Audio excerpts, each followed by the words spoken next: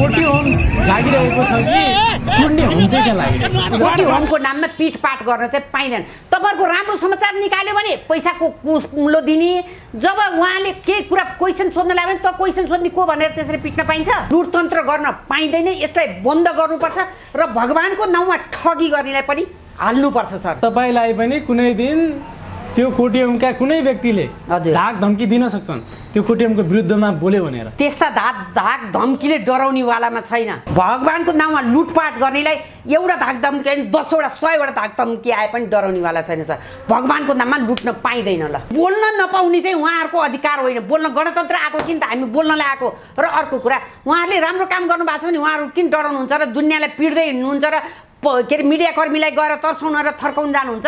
राम्रो काम धर्म प्रचार गर्नुहोस् न। हामी साथ छौँ त। नेपाली जनताले साथ दिइरहेछौँ। तपाईँहरू लुटतन्त्रै गर्नु भएको छ भनेर तपाईँलाई डर लाग्यो, यही बोल्ने भए मान्छेले भनेर तपाईँहरू काम नथाल्नु भयो। कति इन्भेस्ट गरेर आउनु भएको छ बेचकन ल्याउँला भनेर, त्यही भएर तपाईँहरूलाई डर लाग्यो। यति दान गर्छौँ कि पाएदेखि आफ्नो घर संसारै पनि दान गर्न जान्छौँ।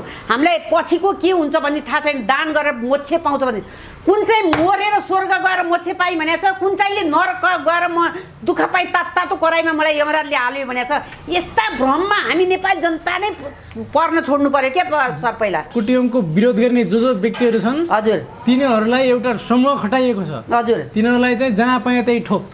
हजुर हाम्रा विरुद्धमा कसैले बोल्छ भने, कसैले समाचार बनाउँछ भने हजुर जहाँ भेट्यो त्यही ठोक्नु भनेर त्यहाँको आयोजकले नै त्यो आदेश दिइसकेका छन् कि सर? त्यस्तो अराजक शैलीबाट उहाँले कोटीएम ल्याएको छ भने नि त्यसको विरुद्ध हामी आवाज उठाएर जनता जाग्नु पर्यो भने केही पनि हुँदैन। त्यहाँ 2-4 जनालाई नचाएर 20-25 हजारलाई नचाएर उहाँहरूले ठुलो पुरुषार्थ गर्छु भन्नुभएको छ नि, त्यो चाहिँ गलत हो। भगवानको नाउँमा कोटीएम लगाउने अनि मान्छे दिन दहाडे पिट्ने र मार्ने हो भने चाहिँ उहाँहरूको कोटीएमको अर्थ के त? उहाँ कमाउ धन्दामा आउनुभएको? भगवानको नाउँमा कमाउ धन्दा गर्न आउनुभएको? भगवानको नाममा लुटपाट गर्नुहुन्छ भने नि भोलि भगवानले तपाईँहरूलाई लुटपाट गरे फेरि तपाईँहरू जुन पहिला गएर मामा घर गएर आइसकेका ठाउँमा पनि पुग्न बेर लाउनुहुन्न। धर्मको नाममा विकृति फैलिँदैछ सर। किनभने म पनि एउटा हिन्दू नारी हुँ। मेरो नि आज मङ्गलबार व्रत छ, तर व्रतको नाममा भगवानको नाउँमा ठगी नगर्नुहोस् भन्ने मात्रै मेरो आशा छ। ठगी गरेको पाइयो भने हामी छोड्दैनौँ। फेरि इन्डियाबाट कुनै सेलिब्रेटी आएर यहाँ नाचगान गरेर डिस्को गरेर करोडौँ रुपियाँ लाँदा कसैलाई पाएन। एउटा धर्म प्रचार गरेर हिन्दू धर्मलाई जगेर्ना गर्न आएको एउटा चेली, त्यही पनि नेपाली चेली हाम्रै नेपालमा आएर त्यति कविता के अरे प्रवचन गर्दा यसलाई इस्यु बनाउनु पर्ने आवश्यक देख्दिनँ म। यिनीहरू नै ठग हुन्। ठगले विरोध गरे हो, अरू कसैले विरोध गरेको छैन। देवी प्रतिभा राधिका दास जस्ता व्यक्तिहरू चाहिँ हजुर कसरी सामेल भए भन्ने कुरा सर, मैले कसैलाई इन्भाइट गरेँ भने, निमन्त्रणा पठाएँ भने मेरोमा पशुपति जस्तो पवित्र स्थलमा कसैले निमन्त्रणा दिन्छ भने जो पनि आएर भन्छन् नि सर, कत्र महाराज पनि आएर गरेका छैनन्, गर्छन् नि सर। भगवानको पाउको भगवानको चरणमा बसेर प्रवचन दिन पाएर त्यो जस्तो सौभाग्य र त्यो जस्तो एकदम असल मान्छे कोही हुँदैन नि त। आफ्नै छोरा र आफ्नै श्रीमतीले लत्याएर अर्को कुनै दोस्रो के नारीसँग बसेको भन्दा सुन्दा त एउटा महाराज जस्तो मान्छेले यसरी काम गर्नु त यो एउटा राम्रो पक्ष हो र हामीले हेर्ने हो भने। त्यसैले गर्दा यस्ता कार्य तपाईँले के अरूको बच्चा पाल्नुहुन्छ? पहिला आफ्नो बच्चा र आफ्नो श्रीमती पाल्नुहोस्, त्यसपछि मात्र अरूतिर आँखा लाउनुहोस्। ब्रह्म लुट पैसा कमाउने भाँडो बनाइयो कोटीएमलाई, यो गर्न चाहिँ पाइँदैन। अब त्यो कोटीएमको त्यो ब्याङ्क चाहिँ कहिले फुल्ला क्या, कहिले भण्डार होला? त्यो त छिट्टै हुन्छ सर। किनभने त्यो नराम्रो काम गरेर कमाएको पैसा धेरै दिन टिक्दैन। जहाँ खान नपाएर अनाथ बच्चाहरू कति रोइरहेछन्, उहाँहरूको आँसु पुस्नुहोस् न, अनि पो धर्म हुन्छ। यहाँ दुनियाँलाई नचाहेर कोटीएमको नाममा पैसा कमाउनेलाई दिएर तपाईँहरू धर्म भयो भन्नुहुन्छ? दर्शकबिन, पछिल्लो समय यति बेला पशुपति क्षेत्रमा कोटीएम चलिरहेको छ। त्यहाँ चाहिँ यति बेला विवादास्पद पछिल्ला गतिविधि हेर्ने हो भने झन्झन चर्को रूपमा बाहिर आउँदै गरेका छन्। आज विशेष गरेर यही विषयमा केन्द्रित रहेर कुराकानी गर्नेछौँ। हामी माझ हुनुहुन्छ पिनी कोइराला। दिदी हजुरलाई स्वागत छ। जय होस्। अहिले पछिल्लो समय पशुपतिमा कोटीएम लागिरहेको छ, जय होस् भन्न पनि तपाईँको मुखमा त्यो शब्द आइरहन्छ क्या? त्यो भन्दा पनि अब भगवानको नाम लिएपछि हामीले जय होस् चाहिँ भन्नुपर्छ। किनभने भगवान त हाम्रो आस्थाको केन्द्रबिन्दु हो। सबैसँग ठगिए पनि हामी भगवानसँग कहिले पनि ठगिँदैनौँ। यो कुरा चाहिँ एकदम नै हो सर। अहिले पशुपति क्षेत्रमा लागिरहेको कोटीएम, हजुर त्यो कोटीएम लागिरहेको छ कि कुड्ने होम चाहिँ त्यहाँ लागिरहेको छ? सर अब त्यहाँ मैले त हिजो सामाजिक सञ्जालमा हेरेर मलाई नै अचम्म लाग्यो। त्यहाँ हाम्रो पत्रकार भाइहरूलाई निर्धाक रूपमा कुटेको पनि देखियो, डामै डाम लट्ठीले पिटेको पनि देखियो। त्यो एउटा गैर जिम्मेवारी हो र उहाँहरूले त्यही पनि कोटी होम जस्तो भगवानको ठाउँमा पनि त्यसरी पिटपाट हुन्छ भने अन्त कहाँ सुरक्षित हुने त हामी? र यसको लागि चाहिँ घोर विरोध चाहिँ गरिन्छ। मान्छे पिट्न चाहिँ पाइँदैन, कोटी होमको नाममा पिटपाट गर्न चाहिँ पाइँदैन। तपाईँहरूको राम्रो समाचार निकाल्यो भने पैसाको मूल्य दिने, जब उहाँले केही कुरा क्वेसन सोध्न लाग्यो भने त क्वेसन सोध्ने को भनेर त्यसरी पिट्न पाइन्छ? यो आयोजक समितिलाई यो चाहिँ क्वेसन। ओके, तपाईँले भन्दाखेरि त्यहाँ जसरी कुटेको देखियो नि, हजुर, त्यो त पुरै ज्यान मार्ने तरिकाले कुटियो। अब तपाईँ त्यहाँ बोलिएका केही शब्दहरू छन्, हजुर, तँलाई अब काटिन्छ, पशुपतिमा लगेर काटिन्छ, हजुर, टुक्रा टुक्रा बनाइन्छ भन्ने शब्दहरू पनि छन् क्या त्यहाँ। हजुर हजुर हजुर। यस्तोले हान्दाखेरि अर्काको ज्यान मार्ने उद्योगमा चाहिँ यिनीहरूलाई मुद्दा दर्ता गर्नुपर्छ। एकदम गर्नुपर्छ, मुद्दा दर्ता गर्नुपर्छ। सम्बन्धित व्यक्ति जुन कुटाइ खाने हुनुहुन्छ उहाँले मुद्दा दर्ता गराउनै पर्छ। यस्तो लुटतन्त्र गर्न पाइँदैन, यसलाई बन्द गर्नुपर्छ र भगवानको नाउँमा ठगी गर्नेलाई पनि हाल्नुपर्छ सर। जो यति बेला विजय भण्डारी त्यो आयोजक हुन्, कोटियमका आयोजक हुन्, हजुर, ती व्यक्ति 5-6 पटक यहाँभन्दा अगाडि चाहिँ प्रहरीको नियन्त्रणमा परिसकेका छन्। हजुर, केही 1-2 वर्ष त जेल सजाय पनि भइसकेको छ उनलाई। त्यस्ता व्यक्तिले लगाएको कोटियममा कस्ता कस्ता व्यक्तिहरूको त्यहाँ उपस्थित भयो होला र उनले सजिलैसँग प्रहरी अथवा नेपाल सरकारसँग चाहिँ सजिलैसँग आँखामा छालाएर ल्याएका। सर, भगवानको नाम भनेपछि नि हामी यति इनोसेन्ट छौँ नि। भगवान भनेपछि हामी जल्दीसुकै लगाओस्, जोसुकै होस्, भगवान हाम्रो एउटै हो, केन्द्रबिन्दु हो। हाम्रो उसको आधार भनेकै भगवान हो। लास्टमा गएर हामीले कसलाई पुछौँ भने भगवानलाई पुछौँ। भगवानको ठाउँमा जो पनि जान्छ सर, यो र ऊ भन्ने नै होइन, जो पनि जान्छ, जान पनि पाउनुपर्छ। तर भगवानको नाउँमा गएर ठगी हुन पाइएन।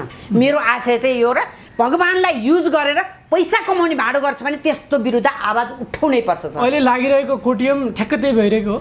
अहिले त यहाँ अब म चाहिँ के भन्छु भने हामी नेपाली जनता नै मूर्ख भन्छु सर। म त आयोजकलाई भन्दा पनि हामी नेपाली जनता नि यति इनोसेन्ट भयो, जसले जे भन्यो त्यही कि यति दान गर्छौँ कि पाएदेखि आफ्नो घर संसारै पनि दान गर्न जान्छौँ। हामीलाई पछिको के हुन्छ भन्ने थाहा छैन। दान गरेर मोक्ष पाउँछ भने कुन चाहिँ मरेर स्वर्ग गएर मोक्ष पाइ भनेको छ, कुन चाहिँले नरक गएर म दुःख पाइ तातो कराईमा मलाई यमराजले हाल्यो भनेको छ। यस्ता भ्रममा हामी नेपाली जनता नै पर्न छोड्नु पर्यो क्या सर पहिला। होइन, यति बेला त के भनिरहेका छन् भने त्यो कोटियमको विरोध गर्ने जो व्यक्तिहरू छन्, हजुर, तिनीहरूलाई एउटा समूह खटाइएको छ। हजुर, तिनीहरूलाई चाहिँ जहाँ पाए त्यही ठोक।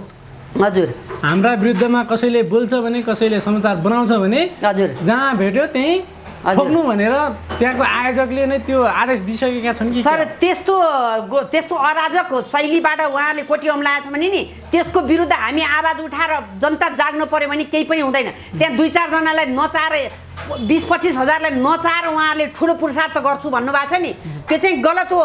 कसैलाई पनि पिट्ने मार्ने कार्य गर्यो भने हामी त्यसको विरुद्ध आवाज उठेर हर घरबाट नेपाली जनता उठेर आउँछौँ। फेरि हिजो मात्रै राष्ट्रिय स्वतन्त्र पार्टीका एकजना सांसदले संसदमा पनि यो कुरा उठाइसक्नु भएको। हजुर, पशुपतिमा लागिरहेको कोटियम हो कि त्यहाँ मान्छे मार्ने कोटियम चलिरहेको छ, यसको चाहिँ छानबिन नेपाल सरकारले तुरुन्त गर्नु पर्यो। त्यहाँ चाहिँ मानिसको ज्यानमाथि हमला भइरहेको छ दिनदहाडै भनेर कुरा उठाउनु भएको छ। अब यो संसदमा कि यसको कुरा उठिसकेको छ, अब छानबिन होला त? छानबिन अवश्य हुन्छ सर, किनभने संसद भवनमा नै त्यस्तो कुरा उठिसकेपछि कुनै पनि मान्छेलाई मार्ने र उ गर्ने, भगवानको नाउँमा कोटियम लगाउने अनि मान्छे दिनदहाडै पिट्ने र मार्ने हो भने चाहिँ उहाँहरूको कोटियमको अर्थ के त? उहाँ कमाउ धन्दामा आउनुभएको, भगवानको नाउँमा कमाउ धन्दा गर्न आउनुभएको।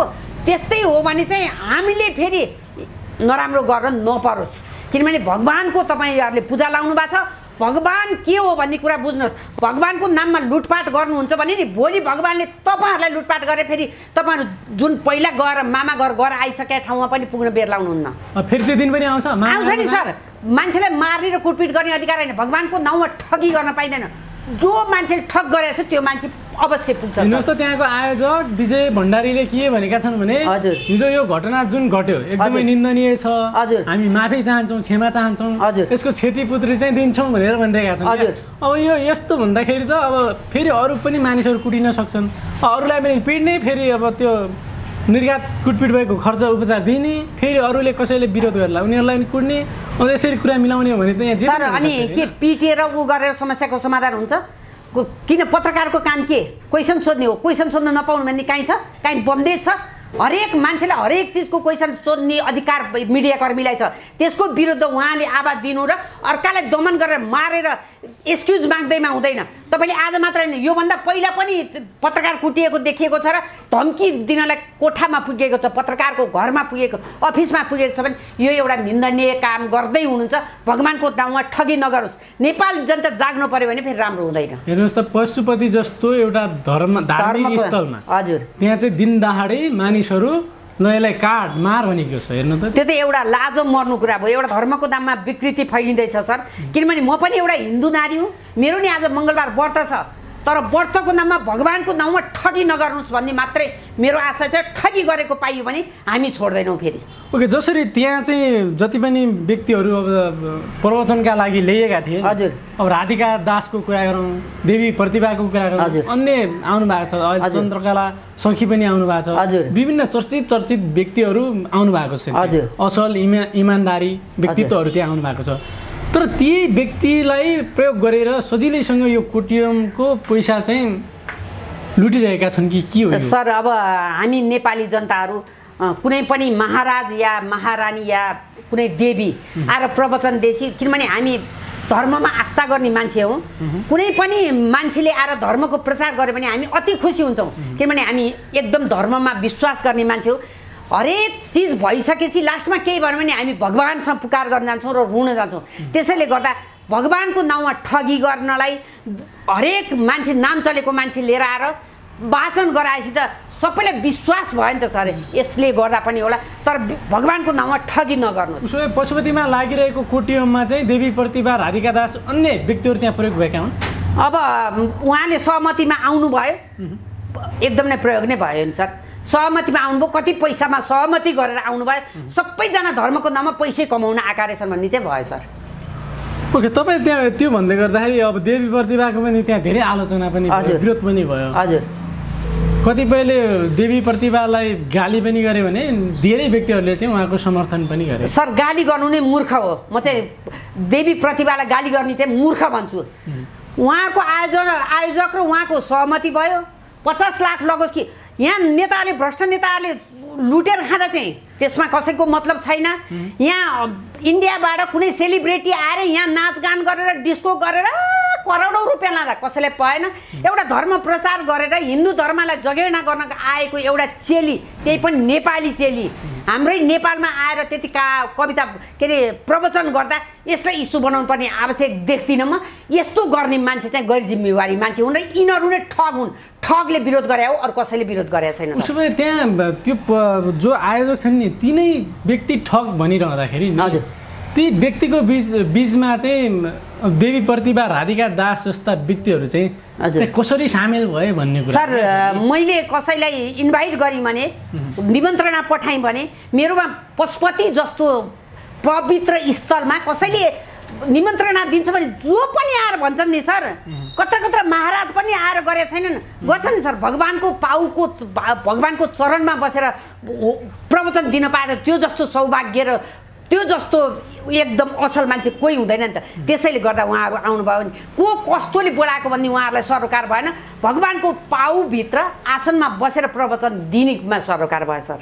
ओके, तपाईँले भन्दाखेरि अब विजय भण्डारीकै कुरा गरौँ, ती जो आयोजक छन् ती, हजुर, अहिले पछिल्लो समय आएका समाचारका आधारहरू हेर्ने हो भने हजुर, आफ्नै घरको एउटा श्रीमतीलाई र छोरालाई पालन पोषण राम्रोसँग गर्न नसकेका व्यक्तिले अनाथ आश्रम खोलेर त्यहाँका बालबच्चाहरूलाई चाहिँ कसरी पालिरहेका छन् भन्ने क्वेसन उठ्यो क्या। मलाई त यो मैले त्यो देखेर मलाई नि हाँसो लाग्यो। सामाजिक सञ्जालमा फेक हो कि यो सच्चा हो, यो चाहिँ अब भगवान जानुहोस् सर।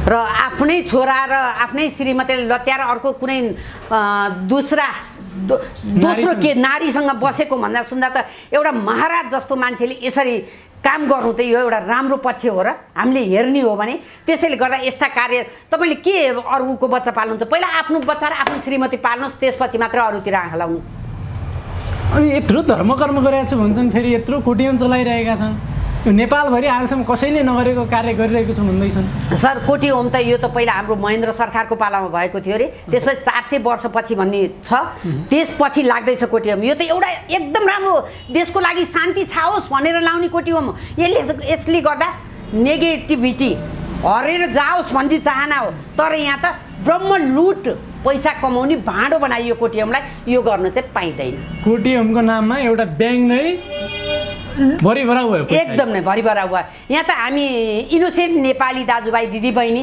यति इनोसेन्ट छन्, भगवान्लाई भनेपछि हामी सबै थोक दिन चाहन्छौँ क्या सर, त्यसैले गर्दा नै यस्तो भएको हो। अब त्यो कोटियमको त्यो ब्याङ्क चाहिँ कहिले फुल्ला क्या, कहिले भण्डार होला? त्यो त छिट्टै हुन्छ सर, किनभने त्यो नराम्रो काम गरेर कमाएको पैसा धेरै दिन टिक्दैन। कुनै पनि हामीले बाटो हिँड्दा भेटाएको पैसा नि त्यसको हुँदैन भन्छौँ नि हामी, भेटाएको पैसा त्यस्तै गरी खर्च भएर जान्छ। त्यसैले गर्दा यदि उहाँहरूले लुटेर नै लुटतन्त्रै गर्नुभयो भने त्यो पैसा सिद्धिन धेरै बेर लाग्छ। सरस्वती हेर्दाखेरि लुटतन्त्रै देखियो नि, देखेको छ। कसैले उहाँको विरुद्धमा बोल्नै भएन। मलाई त त्यस्तो बोल्न नपाउने चाहिँ उहाँहरूको अधिकार होइन, बोल्न गणतन्त्र आएको किन त हामी बोल्नलाई आएको। र अर्को कुरा, उहाँहरूले राम्रो काम गर्नुभएको छ भने उहाँहरू किन डराउनुहुन्छ र दुनियाँलाई पिड्दै हुनुहुन्छ र के अरे मिडियाकर्मीलाई गएर तर्साउन र थर्काउन जानुहुन्छ? राम्रो काम धर्म प्रचार गर्नुहोस् न, हामी साथ छौँ त, नेपाली जनताले साथ दिइरहेछौँ। तपाईँहरू लुटतन्त्रै गर्नुभएको छ भनेर तपाईँलाई डर लाग्यो, यही बोल्ने भए मान्छेले भनेर तपाईँहरू काम नथाल्नु भयो, कति इन्भेस्ट गरेर आउनुभएको छ बेचकन ल्याउँला भनेर, त्यही भएर तपाईँहरूलाई डर लाग्यो। उसो भए तपाईँलाई पनि कुनै दिन त्यो कोटियमका कुनै व्यक्तिले धाक धम्की दिन सक्छन् त्यो कोटियमको विरुद्धमा बोल्यो भनेर? त्यस्ता धाक धम्कीले डराउनेवालामा छैन। भगवानको नाममा लुटपाट गर्नेलाई एउटा धाक धम्की 10 वटा 100 वटा धाक धम्की आए पनि डराउनेवाला छैन सर। भगवानको नाममा लुट्न पाइँदैन। ल उसो भए सरस्वती हेर्दा त्यो कोटियमबाट लुटपाट भइरहेको छ यति बेला। हामी नेपाली जनता कस्तो मूर्ख भने हामी दान गर्ने नै मूर्ख के सर? दिनुपर्छ, दान गर्नुपर्छ, सेवा नै धर्म हो सर, दिनुपर्छ। तर आफूलाई नै नङ्ग्याएर दिने चाहिँ यो प्रवृत्ति चाहिँ बन्द गरौँ। दिनुपर्छ 10% भगवानको नाममा छुट्याउनुपर्छ, कमाएको 10%। यो हाम्रो पुर्खाले नै सिकाएको, गर्नु पनि पर्छ सर। किनभने सबै खाउँ आफै लाउँ आफै गर्ने होइन। हामीले दुःख पाएकालाई, खान नपाउनेलाई, बिचरा ती नजिकै बिजरासम्म छ त्यहाँ कति पीडित बाबा आमा हुनुहुन्छ, त्यहाँ उहाँहरूलाई लगेर एउटा ओढ्नी तातो किन्यो भने उहाँहरूले कति आफ्नो छोराछोरीले दिने आशिकभन्दा बढी दिनुहुन्छ। त्यहाँ गएर धर्म गर्नु सट्टा बरु त्यता गएर धर्म गर्नुहोस् जहाँ खान नपाएर अनाथ बच्चाहरू कति रोइरहेछन्, उहाँहरूको आँसु पुस्नुहोस् न, अनि पो धर्म हुन्छ।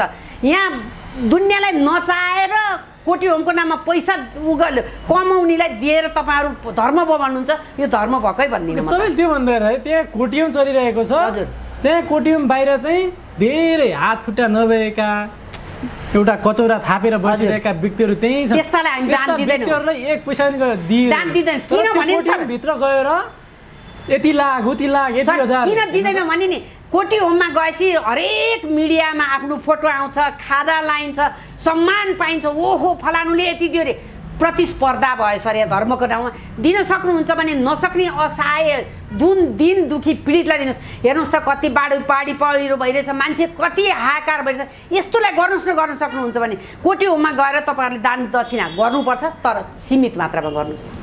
ओके, अन्तिममा चाहिँ के भन्न चाहनुहुन्छ? जसरी कोटियम चलिरहेको छ, गुन्डागर्दी चाहिँ गुन्डागर्दी शैलीमा यदि गुन्डागर्दी गरियो भने यो तपाईँहरूको कोटियममा नि भोलि जे पनि हुनसक्छ, कारबाही पनि हुनसक्छ। होस गरेर गर्नुहोस्। तपाईँहरूले धर्म प्रचार गर्न आउनुभयो कि गुन्डागर्दी गर्न आउनुभयो, यसलाई चाहिँ एकदम नै तपाईँहरूले विचार गर्नु होला। हस्, समयसम्म बातको लागि धेरै धेरै धन्यवाद।